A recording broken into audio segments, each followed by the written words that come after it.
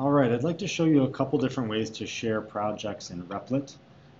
One way to share a project is by sharing a forkable project, which means it's able to be copied right away.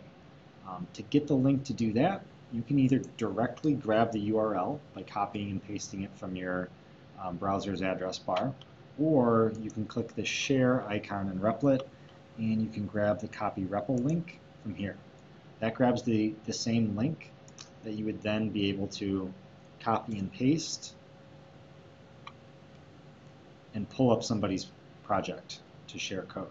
Now if you share this with someone else and they start making changes to the code, whatever that change might be, right, they will then fork their own copy of the project. Currently I'm in my own Repl.it profile, so if I want to fork, I'd have to force that to happen. You can click fork on a project.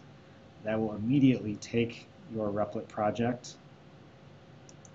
make a copy of it, and it will change and add the file name to something else. And so that's one way you can share, is by sharing the URL. Right now, if you want to collaborate with someone else and share a project like you might do for pair programming, then you want to share a different way. Then you want to share by adding that person as a multiplayer. So again, you would click the share icon, right, and you would invite them as a multiplayer to your project using this text box here. And you can invite them by username or Repl.it username or email. So if I wanted to invite Mr. Schmidt to collaborate in this project as a multiplayer, I can put his Repl.it username in and invite him to the project.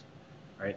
He's been added to this project now, right? And now I'm able to chat with him in this little chat box, as well as we will treat this then as a multiplayer Repl.it, which means he and I can both edit and run this code.